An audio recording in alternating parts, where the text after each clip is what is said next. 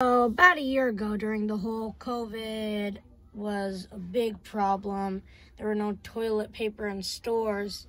Me and my mom went to Aldi because my siblings were at my aunt's house.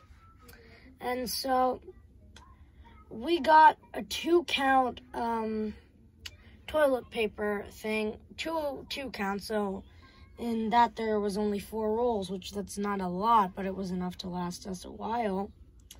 And so I wanted to go pick out what to get for lunch, and my mom needed to get some stuff. So, she was in visible range of me. And so I went to the fruits aisle, because we were going to pick up my siblings, and we all like fruits. And at the corner of my eye, when I was getting strawberries, I saw a woman with her cart grab the 2 counts and just walk away. Subscribe for part 2.